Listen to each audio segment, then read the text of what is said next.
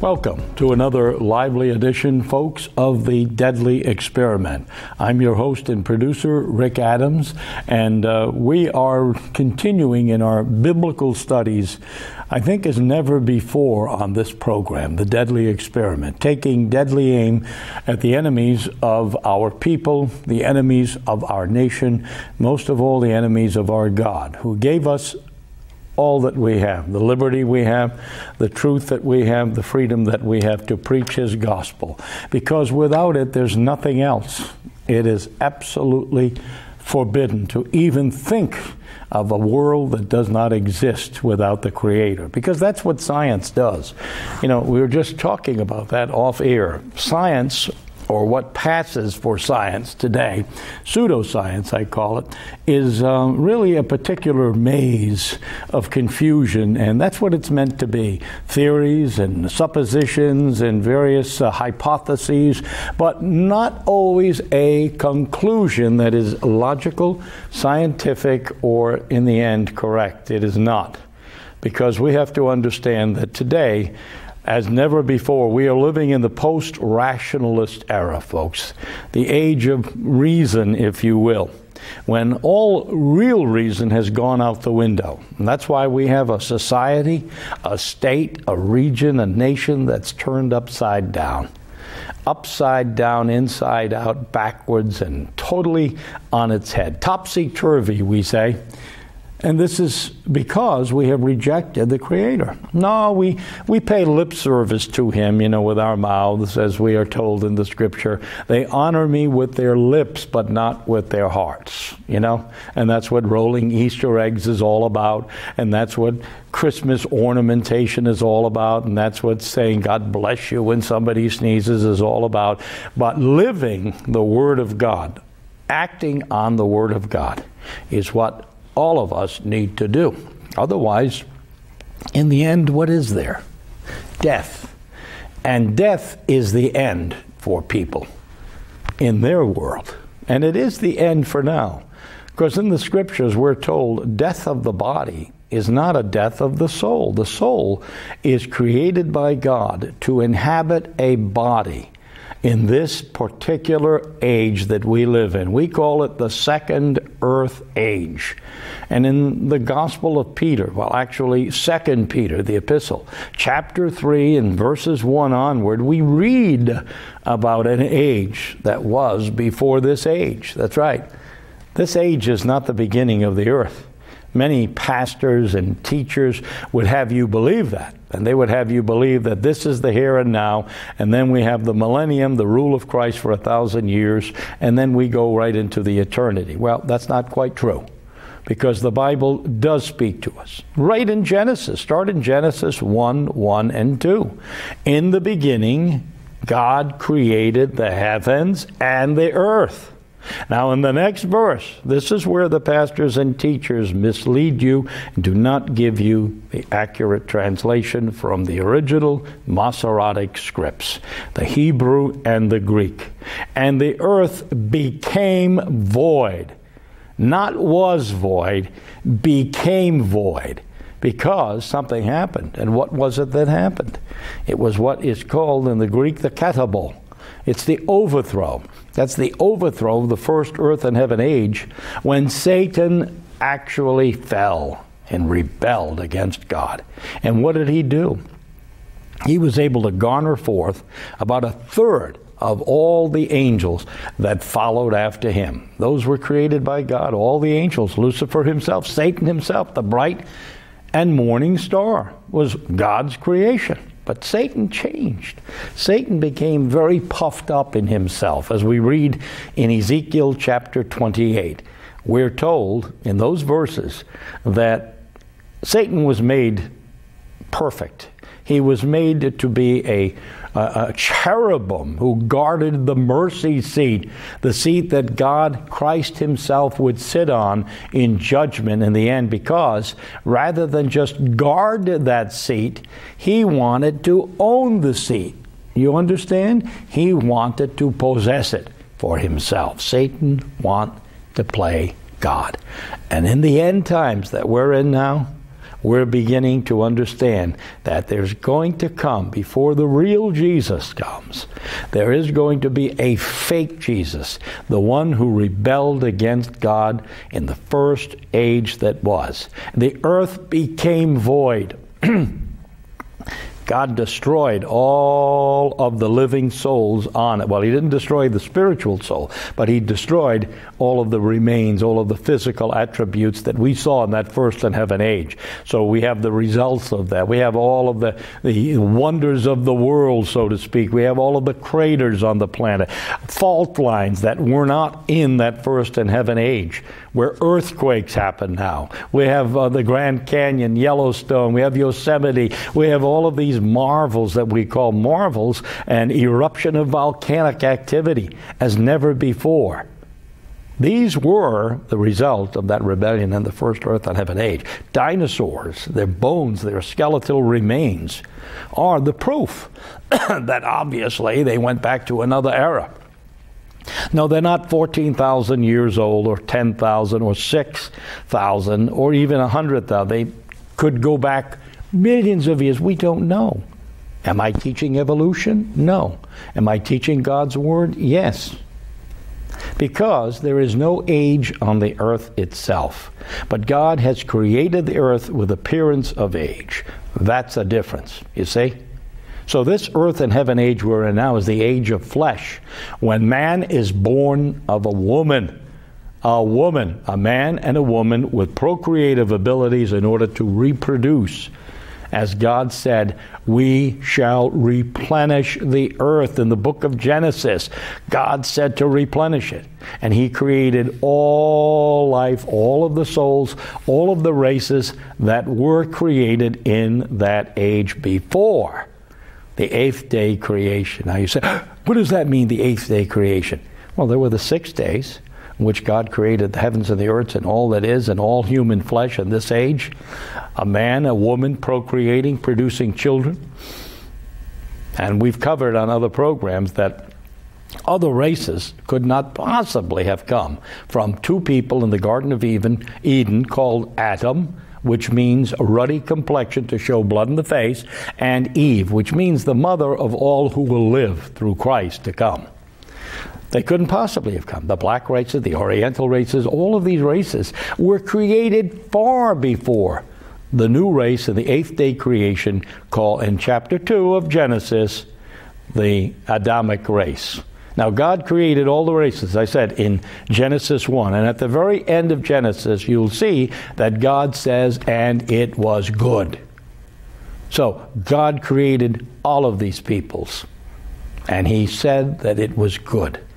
He was happy with his creation. You see, he loves all of his children.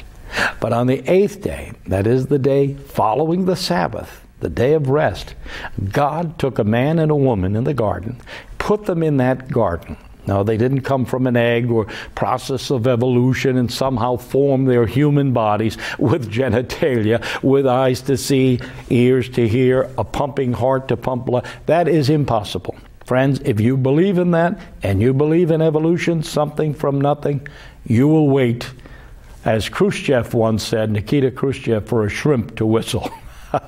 That's how stupid our people are today who believe in chaotic random choice. But Satan wants us to believe that. He wants to cast doubt upon God, doesn't he? You bet he does. Because Satan is the author of what? Confusion in the mind. And that's where the war is today, folks, as never before. Satan wants your mind. He wants it all. He wants to control your soul. How can he do it? Through your body? Not necessarily. By weakening the body, giving us over to poor nutritional habits, poor foods, vaccinations, inoculations, drugs, all kinds of chemtrailing from the skies into the soil, the pollution of the waterways, the pollution of the aqueduct, pollution through fluoridation and chlorination. All of these things take their toll on the body, yes, but they do not constitute the mind. Satan wants your mind. And his children want your mind too. You notice I said children? Yes, Satan has kiddies on the earth. He procreated them in that very same garden where Eve was tempted by the serpent and Adam too. And both partook, meaning both had procreative activity with the serpent, otherwise known as, in the Hebrew, Nachash. The Nachash is the enchanter. Satan didn't appear as a slippery, slimy little snake with a tongue coming out, although you'd probably think some politicians have. Well, he didn't. Folks, Satan appeared as the most beautiful, the most glittering being. And God said, of all the trees in the garden, you shall not partake or have sex with that tree. Now, there was no apple on that tree. The tree means existence of life, a being. That's what the word trees means. Tree of life, which is Christ. The tree of death, which is Satan. See this perfect symmetry in the Word of God. It's a numerical book. It's a book of history, a book of science, and a book of prophecy. So you have to get to know it if you're going to survive what's to come, because the battle is right here in your mind. It's for your soul. Satan wants you to believe in him when he comes in Jerusalem, sitting there where he ought not, in the Holy Land. Yerushalayim means God's city of peace. Shalom, shalom. Yah is God. Is that too hard to understand in the Hebrew? There's no J in the Hebrew alphabet, so we speak of God as Yahweh. Yahweh. I am that I am. That's who he is. No other gods before me. I am the God of gods and Lord of lords. Boy, did the Pharaoh find that out in Egypt when he made the ancient Hebrews, our forebears, the Israelite people of the Bible, to be slaves for him. And then in the end, he relented. He gave up after seeing that Moses' God is God and not Pharaoh's God. So today, we have the Pharaoh in Jerusalem today. What do I mean by that? Well, we have the same Pharisaical system today, the head honcho, the King of Kings, as Jesus, but he's not king. He's coming as king, and his name is going to be called what? Counselor, Peacemaker, Lover of all, Lucifer, the bright and morning star. He's going to look beautiful. He's going to perform miracles by snapping of his fingers, commanding weather to change. If you don't like the weather now, don't worry, he's going to make it good. And you're going to say, that's Jesus. That's the real Christ. But it ain't. He's the fake. Now, why is God doing all of this? Because in the very end, he wants to see who is going to be with him, Satan, and who's going to be with him, God. There are two choices. There's no middle ground. So let's understand that. The book of Genesis means the beginning, where everything came from. And if you don't understand that book of Genesis, you will not understand the rest of the Bible. Try to make it fit like the pieces of a puzzle. You got a square peg here and a round hole that's smaller, and you're trying to make it fit, and you're pushing it and creasing it and trying to pop it in, but it won't fit. That's why people are confused today. That's why churches today are confused. That's why people can only quote a few verses from the Bible in these Bible-believing churches. But guess what? Ask them, who are the Kenites? Do you know who the Kenites are? On the screen? Who are the Kenites? Does your pastor tell you? Does your priest tell you? I don't think so. But my pastor is a Bible teacher. But my pastor teaches the Hebrew in the original language. He teaches the Greek. He's a master of all these things. Do you know who the Kenites are? Huh? What'd you say? Do you know who the Kenites are? Does your pastor know who the Kenites are? I'll have to go back and ask him. And invariably they say, oh, I don't know what he's talking about. He's making up words.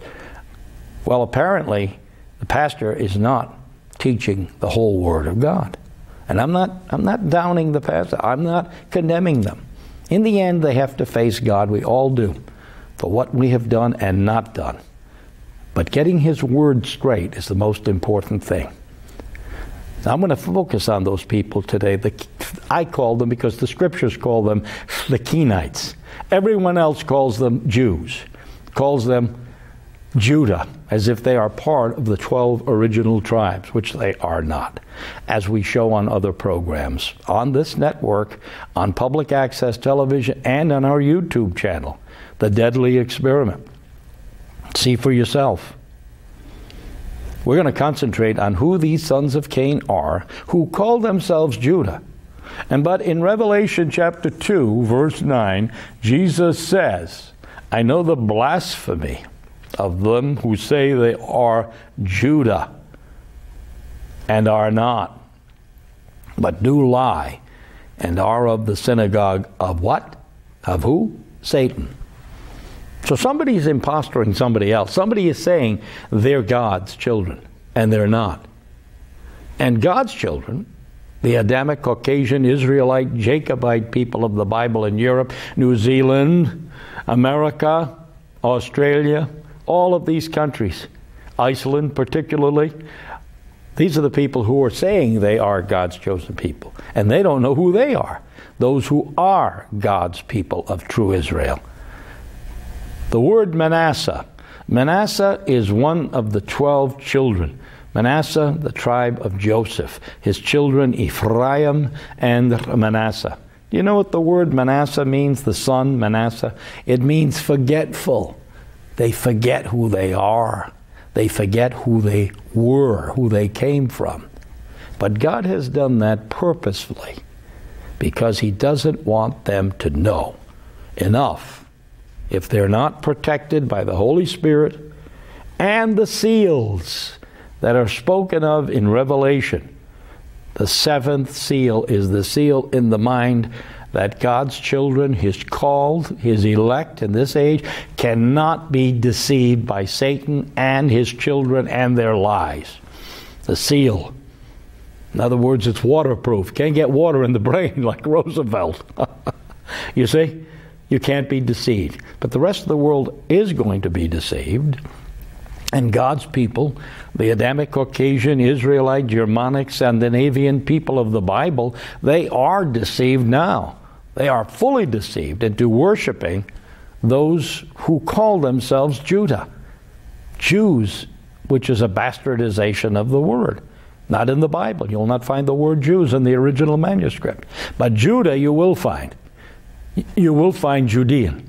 So who's kidding whom? Now let's see who these people are and what they do in the Middle East, who call themselves Judah, and whom President Trump says are God's chosen people. Let's see exactly what they stand for, what they do, who they are, and how they get away with what they get away with. Let's take a sample right now. These two videos that I've produced for you that I have shared from others who are friends and partakers of this message on the internet have produced. Two short videos together. You watch and you'll see why many people are beginning to understand these messages. There's a mosque in Christchurch and 50 died so far. Brett and Tarrant, we're told, committed a white crime. There was a mosque in Israel's West Bank too, which saw 29 dead. Baruch Goldstein, we weren't told, committed a Jewish crime. There's not a single synagogue in Gaza Strip, and some 3,000 lost their lives from Netanyahu's murderous bombs over the years. And in El Salvador, where many churches stand, 75,000 were mowed down by Elliot Abrams' mercenary death squads. If guns kill and don't make a lot of sense, automatic weapons don't make a lot of sense, and access to firearms by dangerous folks should be choked, we'll be pushing our Republican colleagues to pass legislation that allows for protective orders to temporarily disarm individuals who have shown credible signs of being harmed. Then lethal weapons of state aggression don't make a lot of sense either, and access to military apparatus by madmen in high places must also be choked. Brett and Tarrant, Baruch Goldstein, white crimes, Jewish terror. Benjamin Netanyahu, Elliot Abrams, war crimes, state terror. White supremacy, Zionist derangement, manifestoed lines, regime changement, it's all the same. Guns load, bombs explode. If you're not with us, you're against us. A few weeks ago, on January 23rd, Venezuela's National Assembly invoked the Venezuelan Constitution to declare the President of the National Assembly, Juan Guaido, as the country's legitimate leader. In one of his first acts, President Guaido invoked the same constitutional oracle that Oscar carried through the skies to notify the world that Maduro was illegitimate. Within 30 minutes, the United States was proud to be the first nation in the world to recognize President Guaido.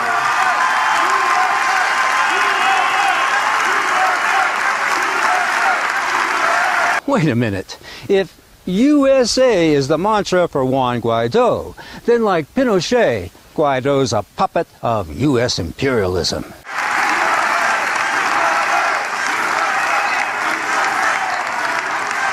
And by the way, John Bolton is here. Where is John? Working hard. Like I said, military apparatus in the hands of madmen in high places must be choked. Today, more than 50 countries around the world now recognize the rightful government of Venezuela. And the Venezuelan people have spoken, and the world has heard their beautiful voice. They are turning the page on socialism, turning the page on dictatorship, and there will be no going back.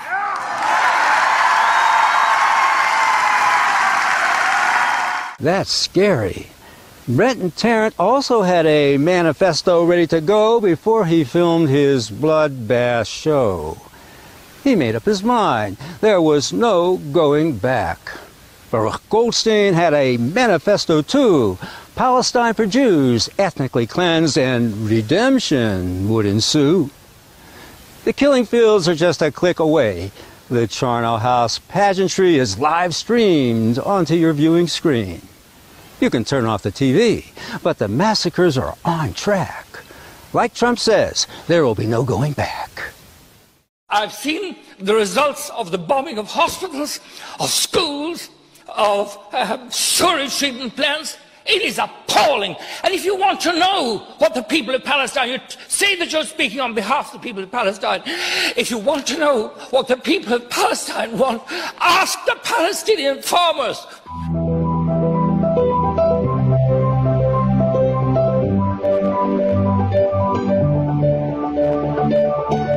We've seen the most desperate and brutal violations of people's right to protest against injustice, against occupation, against the taking of the very ground from under people. Israel is an apartheid state. Any of us who have been there know that. Once you know that, it changes you.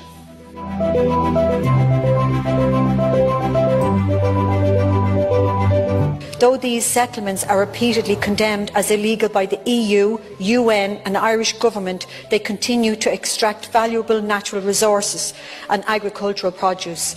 These goods are then exported and sold on shelves around the world, including in Ireland, to pay for occupation. There is a clear hypocrisy here. How can we condemn the settlements as illegal, as theft of land and resources, but then happily buy the proceeds of this crime? We must be clear on this. Israeli settlements in the West Bank are war crimes. This is what we're dealing with, and I'm amazed at how relaxed people can be about it, as if trading in the proceeds of war crimes is not a big deal. I witnessed with my own eyes the crushing indignity of a Palestinian community cut off from their water supply so that it could be diverted instead to support an Israeli chicken farm. That is horrendous, and the injustice of it will stay with me forever.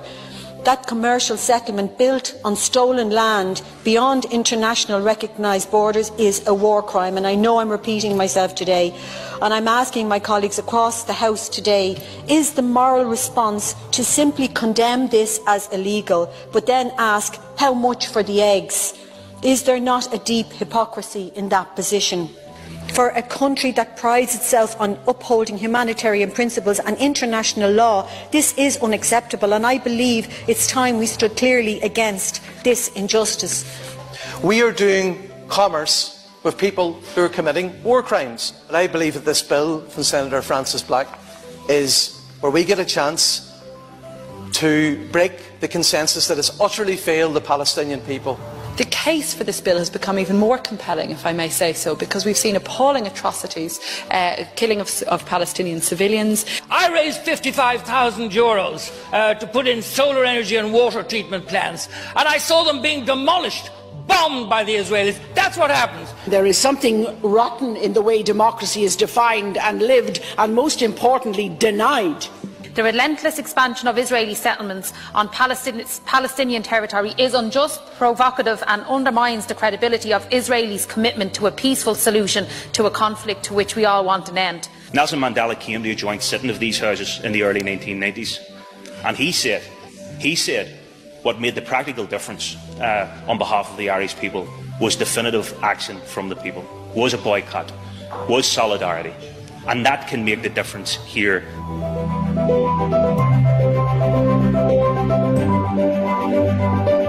The government of Benjamin Netanyahu has to get a message, and I believe the message has to be a very simple one, and that is respect the rule of international law.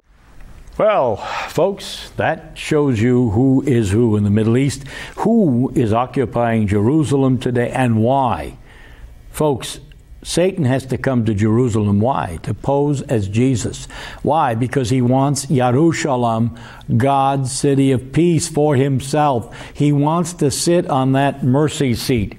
And that's why there's all this squabbling about Temple Mount right now. You're seeing the build-up to the temple having to take over the land of Alaska, okay, of Alaska. That is the Dome of the Rock, which is currently under Arabic control. Now that has to change. We're going to see some very powerful events take place in the very near future. When? I don't know, but it's coming in the very end. And we're going to see that temple in Jerusalem. Temple Mount, with the sacrifices are already being prepared, the animal sacrifices, and the synagogue of Satan taking control of the worship of that temple.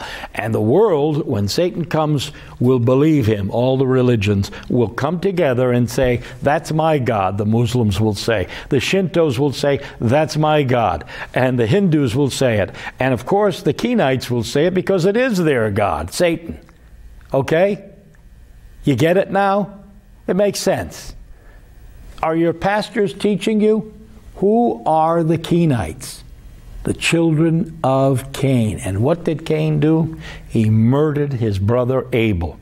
And Jesus tells us in the book of Revelation, in Revelation 17 and 18, and in that seed line, in her, was found the blood of all those shed upon the earth, from righteous Abel to Zechariah the prophet. Zechariah was slain between the altar or the porch and the temple. Now you understand why Palestine is being exterminated before your very eyes, and you are silent. Judgment Day is coming, folks. Thank you for watching The Deadly Experiment. Rick Adams saying, until the next program, may Yahweh bless his elect.